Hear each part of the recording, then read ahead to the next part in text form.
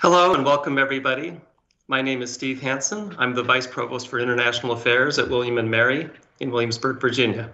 And it's my great pleasure to welcome everybody today to our NATO Cyber Defense Conference, a decade of opportunities and challenges. This is the official sideline event of the NATO Cyber Defence Pledge Conference 2021, and we're really honored to be part of it. We have an incredible program for you today. It will unfold in two sessions.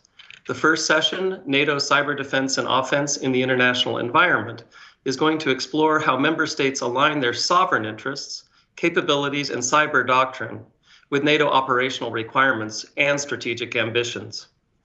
Our second session, Resilience and Supply Chain Cybersecurity Alliances and Partnerships, will address how NATO works with its regional partners, industry, and other third parties to meet the supply chain cybersecurity challenge. This is actually the second joint event that we've organized with William & Mary's Whole of Government Center of Excellence, NATO's Cooperative Cyber Defense Center of Excellence, and King's College London Cybersecurity Research Group. And we are really looking forward to long collaborations with all of these partners. It's been an excellent partnership thus far. William & Mary, for those who don't know us too well, I like to point out we are the second oldest university in the United States, founded in 1693. We are sometimes known as the alma mater of the nation, and that's because our alumni early on included people like George Washington, Thomas Jefferson, and James Monroe. And more recently, we continue to produce great leaders, especially in the national security space, including our current Chancellor, Robert Gates, class of 1963, who, of course, was Secretary of Defense for 2 US presidents. And also more recently, Jen Psaki, the current White House Director of Communications, is also a William & Mary alum, and we could go on. Our other partners are equally illustrious. CCDCOE is a NATO-accredited cyber defense hub focusing on research, training, and exercises. It represents a community of 29 nations, providing a 360-degree look at cyber defense with expertise in technology, strategy, operations, and law. The heart of the center is a diverse group of international experts from military, government, academia, and industry backgrounds. King's College London Cybersecurity Research Group is an intellectual hub for the study of cybersecurity in its political and strategic dimensions. It works closely with diverse scholars and practitioners to stimulate research and analysis of diverse cybersecurity issues, including cyber warfare, national and military cyber strategy, cyber espionage, and cyber diplomacy. And the William & Mary Center of Excellence in Whole of Government, directed by Dr. Kay Floyd, who's with us today, is a center that brings interagency and multiple levels of government into dialogue to convene and do research on questions of national security that involve multiple partners. I want to note that the product of our first event together, Cyber Threats and NATO 2030, Horizon Scanning and Analysis, is now available in print form for anyone who's interested in that previous wonderful event, and requests for that can be sent to CCDCOE. We look forward to inviting you back to future projects in this line, and we hope that you'll enjoy this one.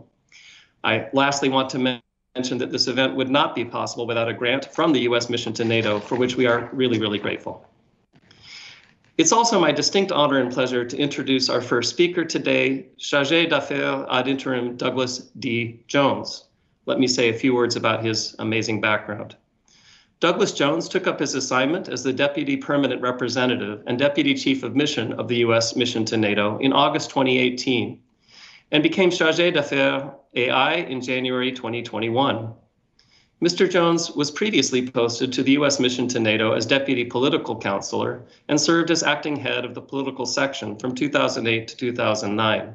He also served in Washington, D.C. as Director for NATO and Western Europe at the National Security Council from 2010 to 2011. Before arriving in Brussels, Mr. Jones was Deputy Chief of Mission in Zagreb, Croatia, from 2016 to 2018. And prior to that, he served in Washington, D.C. as the Director of the Office of Peacekeeping, Sanctions, and Counterterrorism in the Bureau of International Organizational Affairs at the Department of State. Earlier assignments include Deputy Chief of Mission in Podgorica, Montenegro, and Senior Civilian Representative at the Provincial Reconstruction Team in Jalalabad Afghanistan. He has also served on the U.S. delegation to the UN in New York and the Office of Israel and Palestinian Affairs at the Department of State. Other overseas assignments include Sarajevo, Dublin, and Tel Aviv. Mr. Jones holds a bachelor's degree from Bowdoin College in Maine and a master's degree in international relations from Princeton University. So please join me in a warm virtual welcome for Mr. Douglas D. Jones. Okay, I'm hoping you can hear me now. Perfectly. Okay, thank you. Always appropriate when we have a conference on cyber defenses to have cyber difficulties, but we won't attribute it to any attacks. I think it was just more our own technical challenges. But I was just thanking you, Dr. Hansen, for your kind words of introduction and for your opening remarks. And I also wanted to put a thank you out to Kay Floyd for inviting me to speak to this group today. I did have the opportunity yesterday to participate in most of the NATO Cyber Defence Pledge conference, and I found it a fascinating conversation and also an excellent forum for bringing together government officials, policy experts, as well as the private sector to talk about these important issues and to talk about them from the NATO context. NATO as an alliance is responsible for the security of its now 30 members. And NATO is described as the most successful alliance in history. And one of the main reasons for that is that NATO has constantly adapted throughout its history to address new security threats. I think as we meet this week, it's a good idea to remember one good example of those adaptations was actually following the September 11 attacks, when NATO recognized that threats can emanate from well outside of its own area, even from the other side of the world in ungoverned spaces. And NATO decided to go to Afghanistan to address the terrorist threat. I mention that because 2 days ago, NATO reached the historic decision to end its involvement in Afghanistan after almost 20 years.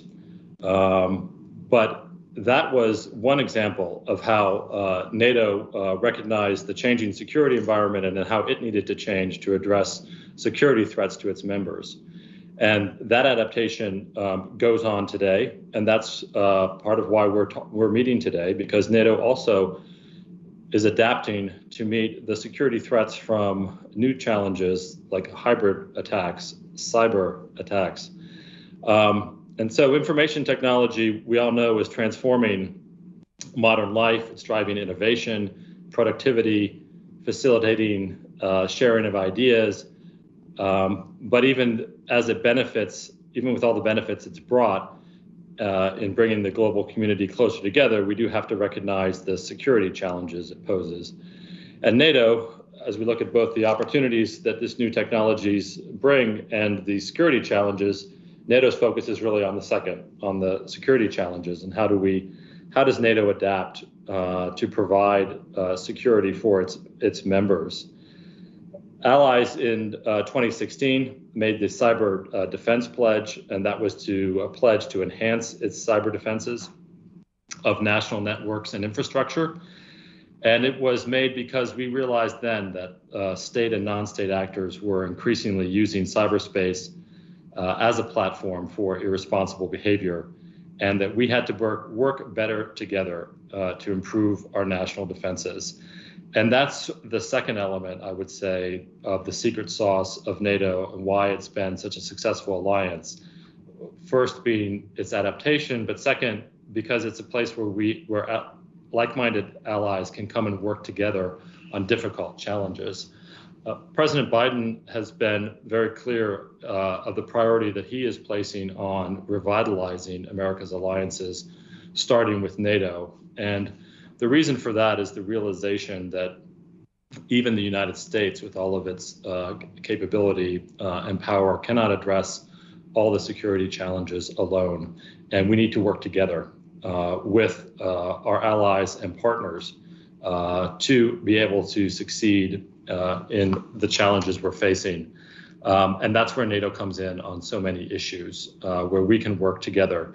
And we do need to work together also on the cyber challenge to improve our ability to defend ourselves and our populations, whether that's attacks on critical infrastructure, attempts to undermine democracies and the rules-based order, or even undercutting fair competition by stealing ideas by those who could not create their own. I think the pandemic has also had a big impact on the cyber challenges and really bringing them to a head. In many ways, it's one of the aspects where the pandemic has accelerated change that was already underway. And we've seen cyber criminals and malign actors taking advantage of the crisis and to peddle disinformation, often intended to undermine our health systems, to erode public confidence in democratic institutions, even to try to sow rifts among allies here at NATO. And at a basic level, it's also underlined a lot of vulnerabilities that we find in our interconnected world. We've seen many Americans and others around the world struggling to access critical goods and services that show that our supply chains need a major revitalization. We recognize this, and President Biden signed an executive order in February that mandates a comprehensive review of U.S. supply chains and directs federal departments and agencies to identify ways to secure the U.S. supply chains against risks and vulnerabilities. And an important part of this review includes figuring out how we can work better with like-minded partners and allies. As today's supply chains are so complex and interconnected, no one country can secure them alone. And NATO is also taking action when it comes to supply chain cybersecurity. Reducing supply risk in military supply chains is a key aspect of the Cyber Defence Pledge, and NATO continues to monitor the changing threat landscape in order to improve the collective cyber defense of the alliance. It's also important, I think, to recognize that sustained malicious cyber activities below the level of Article 5, or in non-NATO speak, below the threshold of an armed attack, as the Washington Treaty states, is increasingly the new normal. So we are faced with no black and white decisions, but often must operate in an area of increased ambiguity. And we should be thinking about the cumulative effects of these ongoing activities and how to respond, in addition to preparing for the larger cyber event. It's important also when we talk about working together. I've talked about countries working together, and that's an important part of addressing the cyber challenge.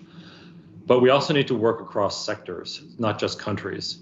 And we recognize that the private sector is going to play a critical role in determining how to increase the resiliency of supply chains in support of security, the economy, and our citizens. So I'm very pleased to see representatives not only from different governments and agencies here, but also the think tank world and the private sector here today, because cybersecurity will require a whole of government approach and a whole of sector approach. And only that way are we going to prevent and defend and counter threats in the cyberspace if we take this holistic approach. With those remarks, I'm very happy to turn the floor back over so we can hear from our panelists and continue this important discussion. So thank you very much for the opportunity to speak to you today.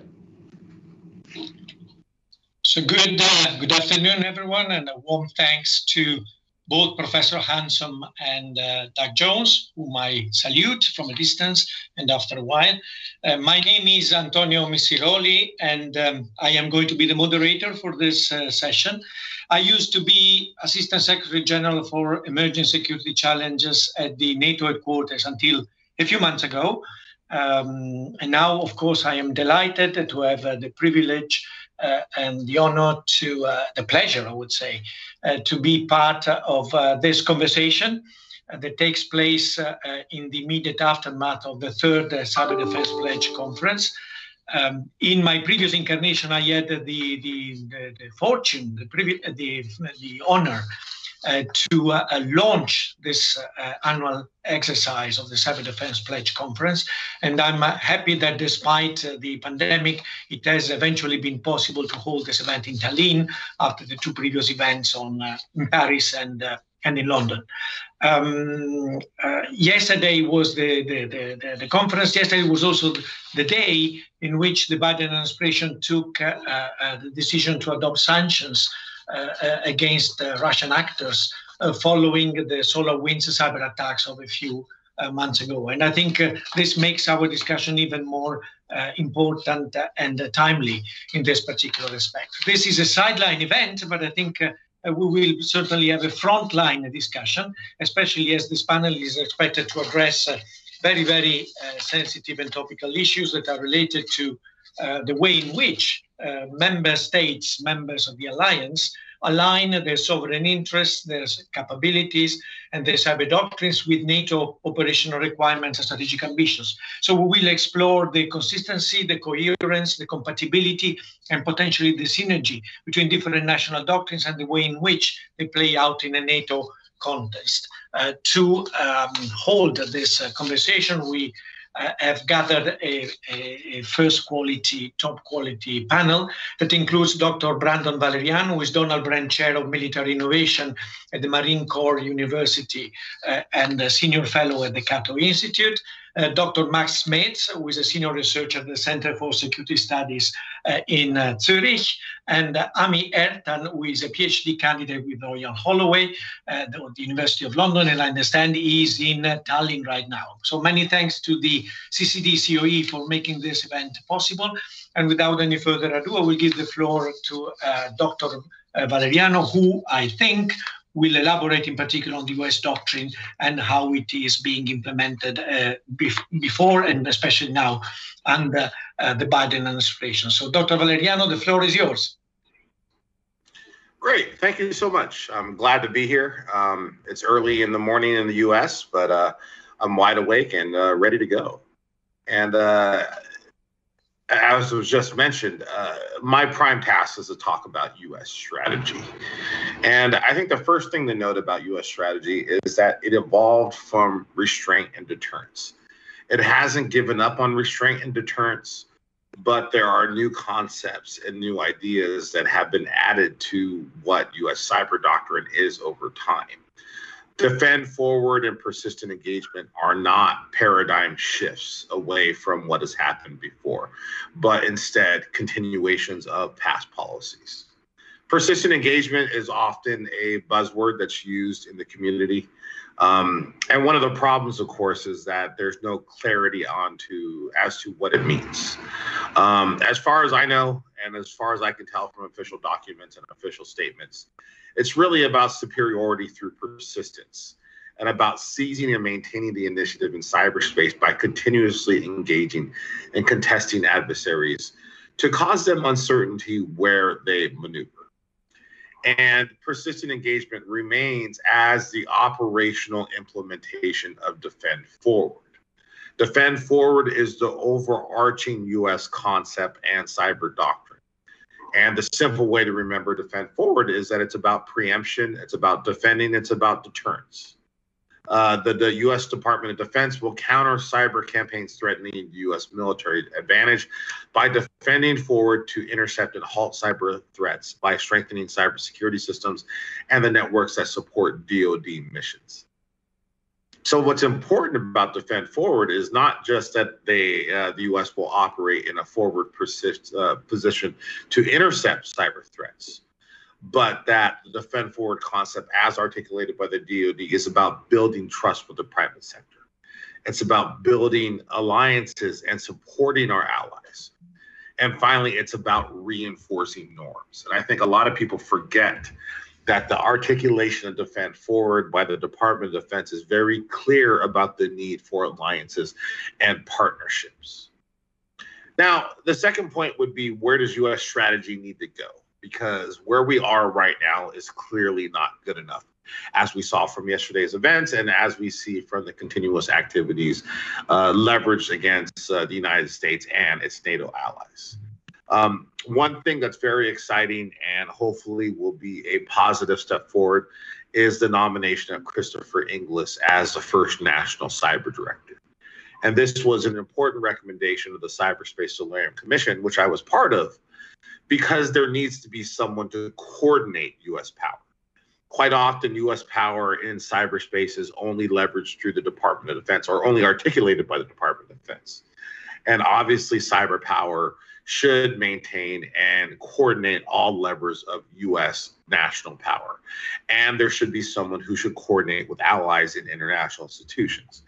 And the hope is that the National Cyber Director will be that person. So this is something to watch out for. This is something to pay attention to. This is something to watch as the confirmation process goes on. The Solarium strategy that we articulated to push the U.S. doctrine forward was called layered cyber deterrence. And we hope that it will be adopted, and we'll see how that will go in the future. But the idea was to articulate 3 layers. The first layer was to shape behavior.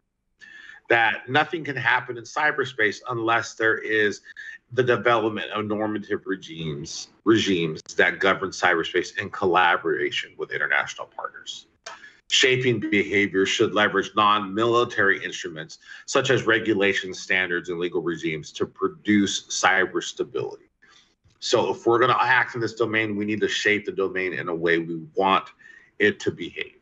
So shaping behavior is key.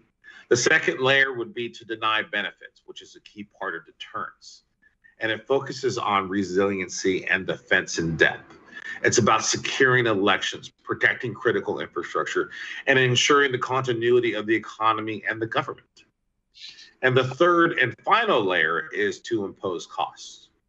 The idea is that we need to generate and enhance U.S. cyber capabilities to orchestrate a whole nation approach to defend the nation through forward action and cost imposition. This requires the U.S. government to work with its allies and partners to leverage cyber power to achieve effects. The third point is about the implications for NATO. U.S. cyber strategy is not perfect. It's confusing. It's confusing internally. There's a lot of disagreement as to what policy is, and a lot of people don't actually read the statements. And I think an important thing to watch moving forward is what testimony is said, what people actually say, and actually how the United States behaves. But I think the first thing we need more of is signaling. We need more coordination. We need more clarity as to what the United States expects and how it's going to operate. And along with that, the United States needs a clear declaratory policy. Because every few years, there's a cyber event that changes what we think is critical and important. From the Sony attack in 2014 to the Russian election hacks of 2016. We are finding new and important avenues to protect and to defend. But there needs to be clarity as to what is off and on limit. And that is not clear right now. There needs to be more work on norms. The United States has been a key protector and supporter of the UN normative process as articulated through the group of government experts and the open-ended working group. But the problem is that there's no coordination between what the State Department is doing and what U.S. national policy is. So while the United States is important as a defender of norms, the clear need is to ensure that these normative ideas filter their way up to the top of government, and I'm just not sure we're there yet. The next thing we need is escalation management. I think too many people misunderstand the points that academics are making about escalation, particularly people like me. And it's not that we're saying that escalation cannot happen, but that escalation were to happen in cyberspace, it needs to be managed in a certain way. We need to be aware of these processes, and we need to be aware of these triggers.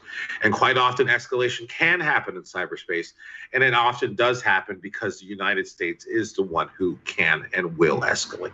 So we need to be careful about the steps that are taken in order to ensure security, because they can invoke the security dilemma, causing more conflict in the future.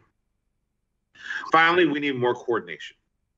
If we don't know what U.S. strategy is internally, how are allies expected to know what U.S. strategy is? How are our partners expected to know what U.S. strategy is? We need a clear strategy and a clear doctrine articulated by the Biden administration as soon as the National Cyber Director is put into office. My last set of remarks are about what can be learned from the U.S. approach. What the U.S. has done very, very poorly is evaluation and metrics. We need to do better as a community to think about assessments of cyber strategy and doctrine. We can't just have new doctrines every few years that have little connection to reality, that have little connection to evaluation. That's why the United States is in the position it's in Afghanistan, because we haven't thought enough about assessment and metrics, and we need to do better in cybersecurity. We need to learn to signal and collaborate. It's not a solo domain, and the United States quite often acts as if it is. There needs to be better coordination with NATO and its allies. And finally, we need to coordinate better on norms. Just saying that the UN GGE set of norms adopted in 2015 are the norms in cyberspace does not make them the norms. Norms are enfranchised by practice, not just ideas and statements. There needs to be clear behavior and stable behavior in cyberspace, and the United States can and should lead the way. But there needs to be more clarity in U.S. strategy, and I look forward to the further evolution of U.S. strategy as the Biden administration gets its feet under the ground. Thank you.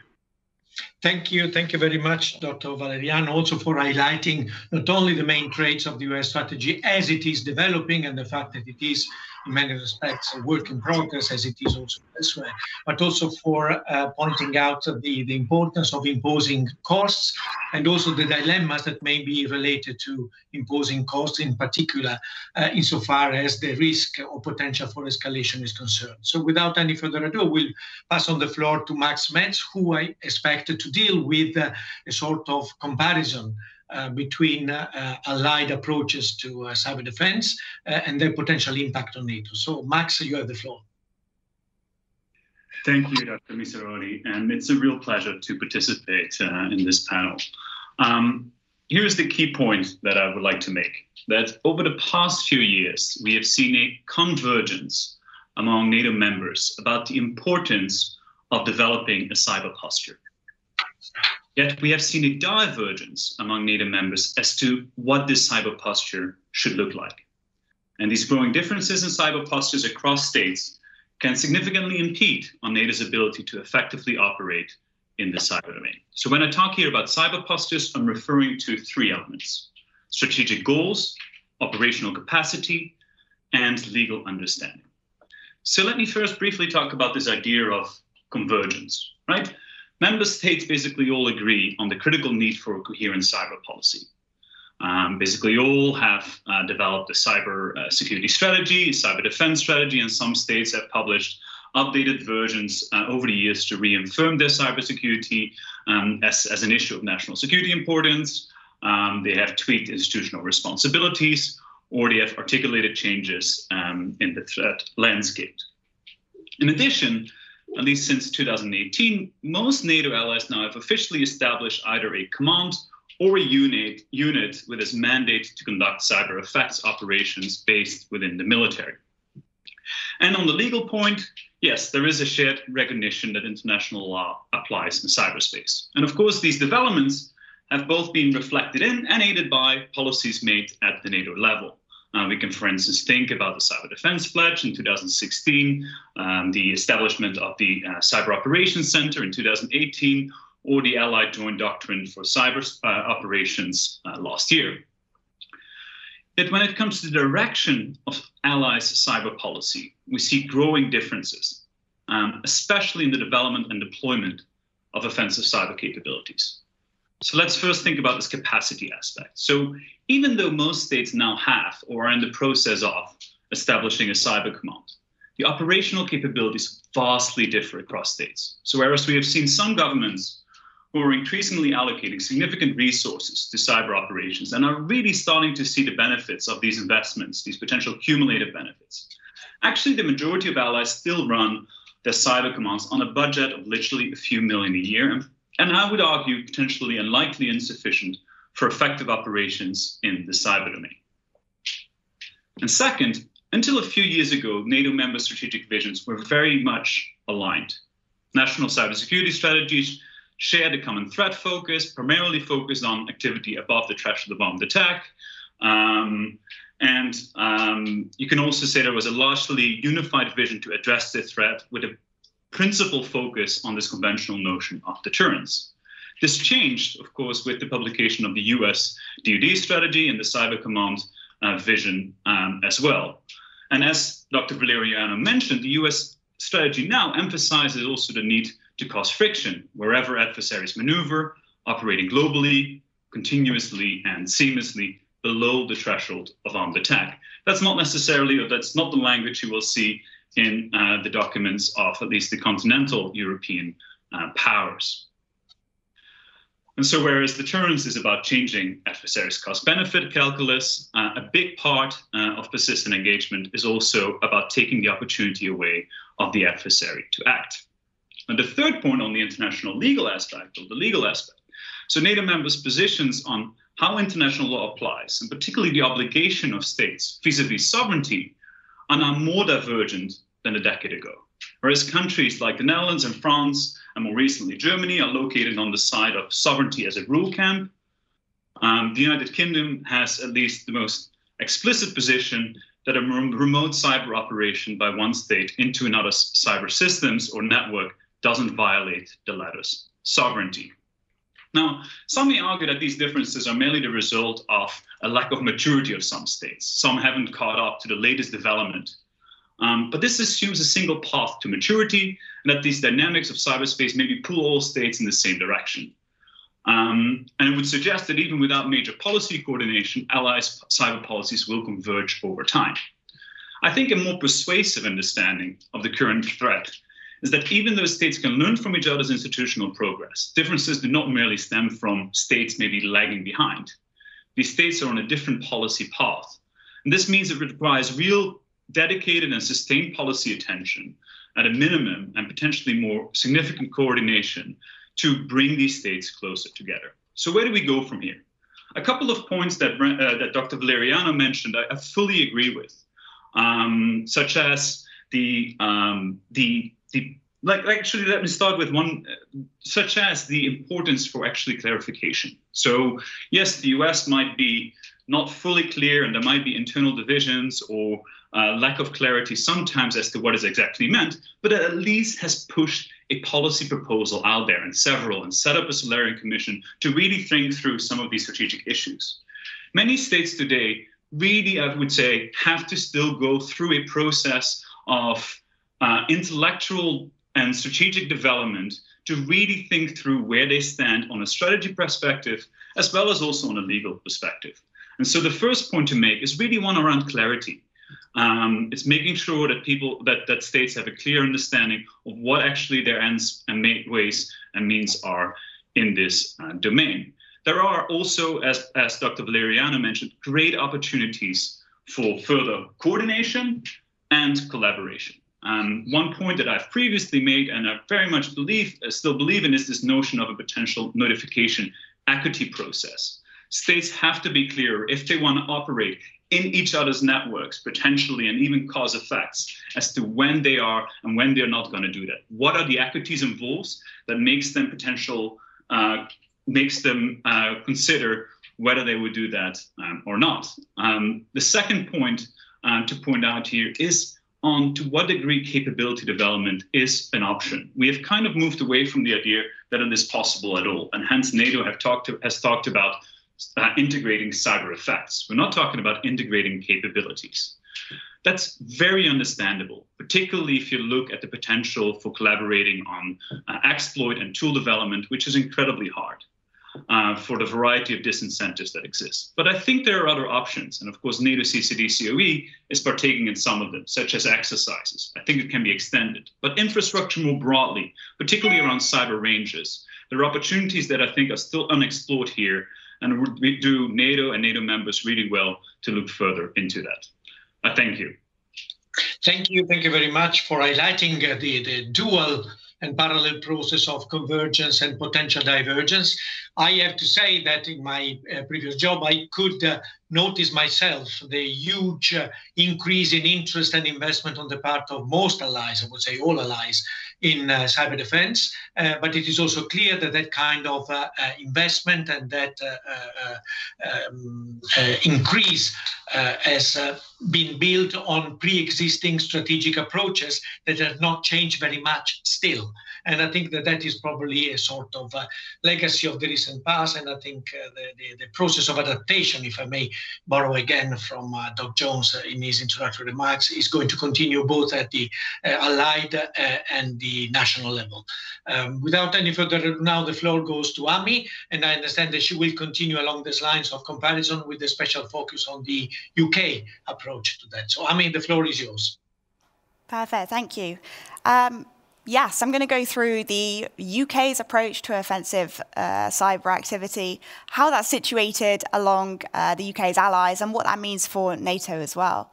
So when we talk about the UK approach, we'll be talking about the National Cyber Force, the NCF, the dedicated joint military intelligence unit that is part of the UK defence and security strategy to detecting, disrupting, deterring adversaries through the use of cyber offensive activity. Now, it was formally unveiled November last year and outlined in more detail through the UK's integrated review this March. But broadly, it has a huge scope, countering terrorist activity, serious and organised crime, as well as hostile state actors, their behaviour in cyberspace. And the way that the NCF has been coordinated, what is said about it, raises a number of considerations. First, of course, the huge scope. The matter of the fact is that, like many other states, the UK is resource constrained. How does the UK choose what to prioritise, what threats to prioritise, how to engage at what level? Will it be more persistent, low-level counter activity, or will it be kind of more direct, more active engagement that mirrors more closely, for example, something like persistent engagement? There are huge themes that the UK faces, which are not unique to them, of course. International law, as others have mentioned, the applicability of norms, permissible and non-permissible environments, what exactly can be done. And of course, questions around ethics, humanitarian law, and some of these kind of not broadly military terms too.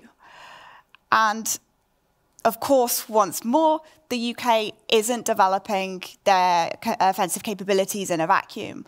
While the UK is, of course, acting to prioritise their goals, their missions, their defence objectives, they will have to bear in mind the postures, the strategies, the doctrinal approaches taken by their allies and alliances that they're a part of. So this means bearing in mind the approach that the US has taken, allies across Europe, NATO, of course, and then other structures like intelligence sharing, the Five Eyes network as well. And these approaches differ. You have, of course, the US, extremely close allied relationship. How far will the UK choose to align itself with persistent engagement and the strategy that continues through the Biden administration? You have the fact that many of the UK's allies take a very different approach and have different understandings of offensive cyber. You have France, who draws a very clear distinction between offensive and defensive activity. You have Germany, who is much more cautious relative to some other states and has constitutional constraints on military cyber operations. You have states, as others have mentioned, who have very different definitions of what constitutes offensive cyber activity, Norway and the Netherlands being two examples. So this is a challenge for the UK to situate itself, but also for alliances like NATO, which will have to address the divergent constitutional legal, doctrinal approaches taken by these states, all of which are NATO members. So that has implications operationally through the activities of the Cyber Operations Centre at NATO, but also at this norms, this strategic and doctrinal level, as others have mentioned. And I think this presents an opportunity for NATO as well. NATO as a consensus-driven organisation, NATO as a consensus-building organisation that has the capacity to provide this platform for states to come together and start or continue kind of driving and amplifying productive discussions on, for example, what does responsible state behaviour in cyberspace look like, specifically around cyber operations? How should international law apply, especially as others have mentioned, around and below the threshold of armed conflict? What norms can we go to? And I think there's huge motivation for the UK to cooperate in this manner, and they've been quite open in doing so, being the first NATO ally to state they'd contribute to the NATO Cyber Operations Centre. They've stated explicitly they want to abide by domestic and international law and expect other states to do the same. Going back to the point I made at the very beginning about the fact that the UK is resource constrained and will have to pick and choose what it prioritises. Other states have the same, even the US has this to a degree. And this makes sense that cooperation using a vehicle like NATO to agree on common conceptions, terminologies, but also in terms of that operational leverage at one point does make sense. We have the capacity, and I think consensus building takes time. We know from wider discussions on cybersecurity how long it takes even to agree on definitions. So now is the right time to really start putting the pressure on here. Thanks.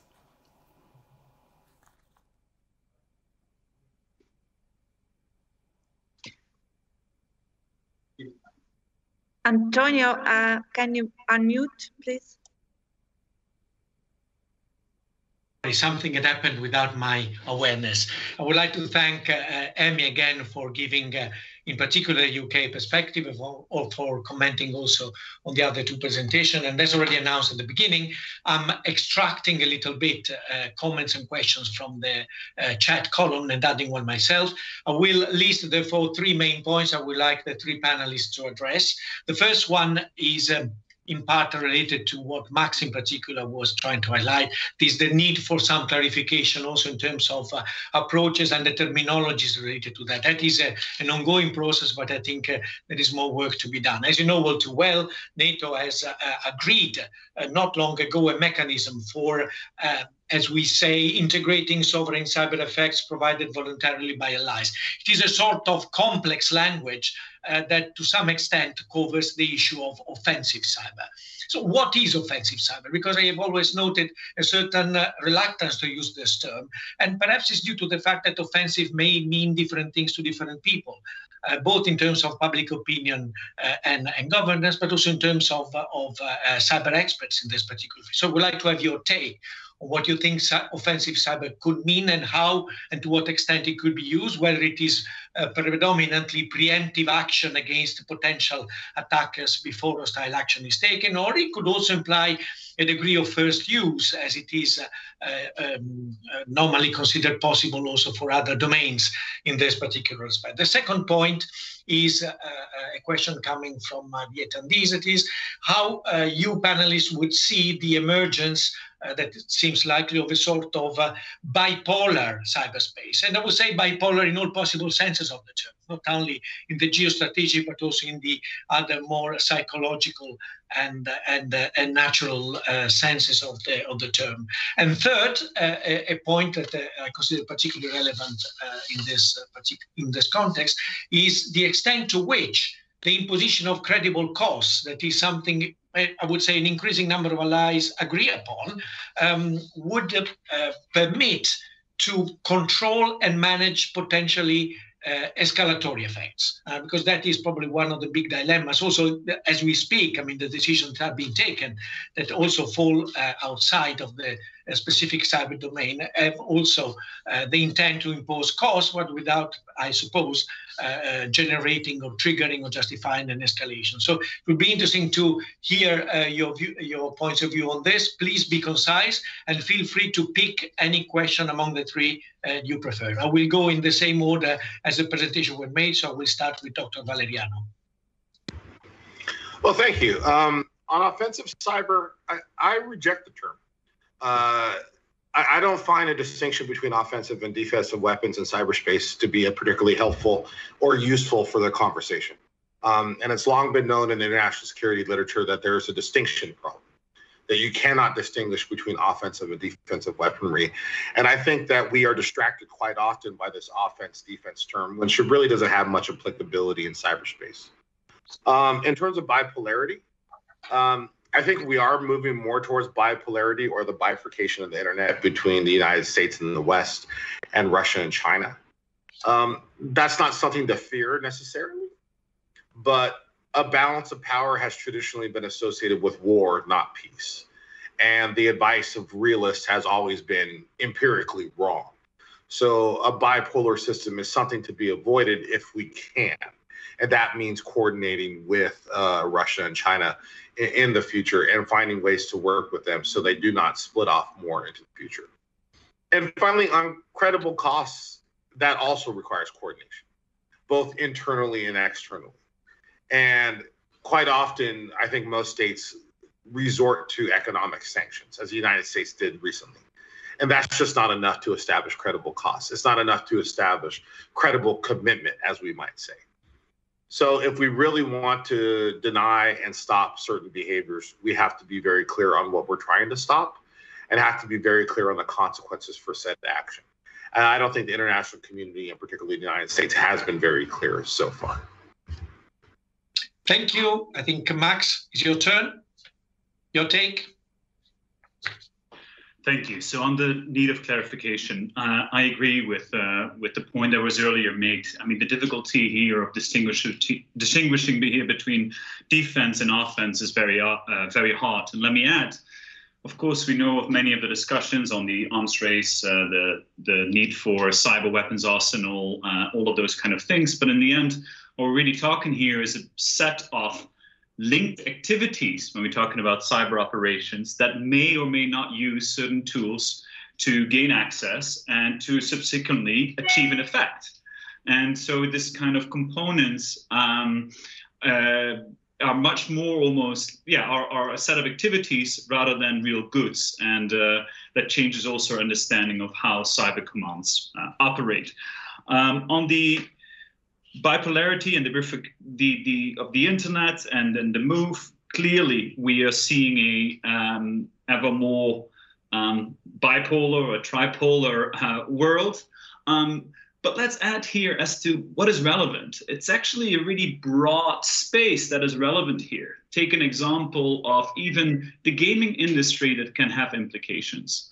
What do I mean with that?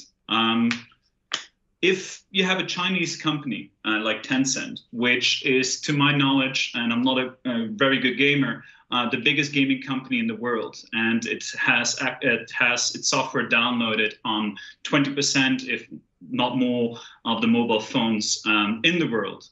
The implications that that may have as to what kind of information can be collected is enormous. I don't see that kind of bifurcation, however, will significantly change in the future. China and Russia will be dependent on US software and hardware, and the other way around. Lastly, on the imposition of credible costs. So it's important to be clear on what activity is not allowed, as was mentioned, but it's equally crucially important to be clear on what activity is allowed. And it's perhaps there that we are sometimes not really having the discussion that we need to have. Yes, indeed. And of course, between espionage and sabotage, there is a gray zone in cyberspace that perhaps has not been clarified yet. Ami, your turn. Sure, I'll work backwards. I agree on imposition of costs, especially at the lower levels, things that aren't covered by law of armed conflict. It's this incredibly grey area, and I think that's a problem, especially as states do start building out and cementing these capabilities. I don't have too much to add on the second point about, bipurification, other than, again, it's potentially this driver for cooperation, better together. And then on the point between defining and kind of lack of consensus on what even is offensive and defensive cyber, that will always be there, I think. And I agree that theoretically it's not hugely helpful when anyone can kind of move the goalposts and draw their own lines to suit their own purposes. I think it is pragmatically helpful to talk about when you just think about where states are investing, the kind of capabilities that they're developing, and the resource split as well. I think Jason Healy's got an interesting piece on what he calls the offense-defense balance and how states might choose to appropriate their resources differently between them. So I think that's quite interesting in pragmatic terms, but I do agree with the other panelists on the rest. Thank you very much to all of you. My understanding is that our time is already up because this is very, very tight panel and conference, and therefore I will thank you all the panelists. I'll thank those attendees in particular who asked questions or made comments. Apologies for those who cannot be considered for reasons of timing. Let me just add that it has been a pleasure to participate in this discussion myself, and I think that this is a discussion that has to continue. I'm sure it will continue inside the alliance, especially in view of NATO 2030 and the June summit that is already in the offing, and I expect a lot from what is going to be deliberated on that occasion, also in view of the possibility of opening a discussion on reviewing the strategic concept that dates back to 2010, which in cyberspace terms is ages ago, and I think it is the time is probably ripe for doing that. It is certainly true that allies have made a lot of progress collectively and individually over the past few years in this domain, that a lot still has to be done, that national administration and governments make still different trade-offs between the different elements of cyber defense and also the ability to deter at the global level. I would say that a lot happens not only at the NATO allied level or at the national level, but also bilaterally and among groups of states in terms of cooperation, assistance, and alignment. And I think this is an element that should not be underestimated in our discussions. And honestly, I think that the whole discussion about how to impose cost, how to impose also common rules of behavior at the international level, not only among states, but also involving also those non-state actors that can be brought to some degree of discipline in this particular aspect is going to be key in the months and years ahead. And I think that NATO should and will remain an important platform for bringing forward this discussion and potentially also for developing a truly common approach to all these issues. There are also other fora, the G7 and also the United Nations, of course, where these issues are being discussed, but it's important that first and foremost, a higher degree of convergence is reached among allies and like-minded countries also beyond the remit of the alliance itself. There are other countries out there that think alike, and they should be brought on board and contribute to this discussion. So many, many, many thanks to all of you, and over to the guest, Piret. Thank you, Antonio. If I may, we still have 5 minutes, so I would like to pick one question from the chat box to all panelists and Antonio, also for you, and I will read it. What will be the effect of non-state actors have on the cybersecurity policy in the future? And perhaps you could elaborate it on the context of allies and partners. Thank you. So we have 5 minutes until the break. Okay, I can only pass on the question to the panelists. Same order of speakers, and of course there are many, many types of non-state actors. I hope you agree with that. Randall. Yeah, of course. And I think there's two things that we need to think about in terms of non-state actors. One, when we start to think about normative regimes and norms in the international system, we need to think about third-party actors, about private military corporations. And as we see more evidence of the malicious behavior of these groups, we need to start to think that it's not just the states that are the ones that can and will be the problem. that it's going to be these private military companies, these private cyber companies that are going to be more of the concern into the future. It's not going to be about cyber terrorism, but about the capabilities of private threat actors. And I don't think this space is entirely regulated or monitored enough as of yet. Now, in terms of non-state actors for the United States and U.S. policy, the U.S. has always paid lip service to the idea of public-private cooperation, but it's never actually sought to functionally achieve it. And the hope is with the DHS and the rise of CISA as part of the US government apparatus that we can move forward functionally towards cooperation. But as I've mentioned, up until this point, it's really been something we've talked about, but not done enough. And clearly most of the capabilities and most of the infrastructure in cyberspace is governed and controlled by the private sector. So these form of non-state actors need to be paid attention to, and there needs to be clear cooperation and coordination, which isn't happening just yet. Max?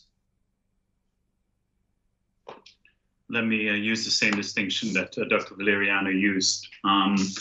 The first one on the need to control potential proliferation that may come and exist through the use of non-state actors, or the fact that non-state actors may conduct operations for state actors. Much of this discussion today has been framed in an international framework. We've talked about the need for potential arms control statements or other international legal discussions, but I think much of it actually starts at home, and states haven't done that sufficiently. We have to think about potentially people leaving cyber commands, intelligence agencies, and starting to work in a Middle Eastern or other country and potentially using their acquired skills somewhere else. Now, much of that, I think, can be counter-proliferated at home rather than through some kind of international agreement. And we have seen very little discussion on that.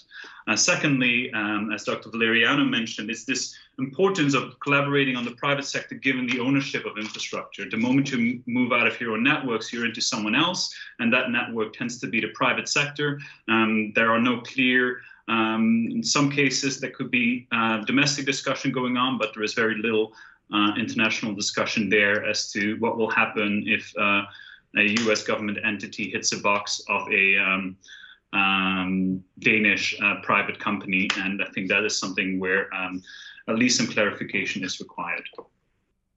Thank you. And Amy? Sure. I'll take the slightly different approach and look at the categories of threat that the UK, the National Cyber Force, said they're going to address.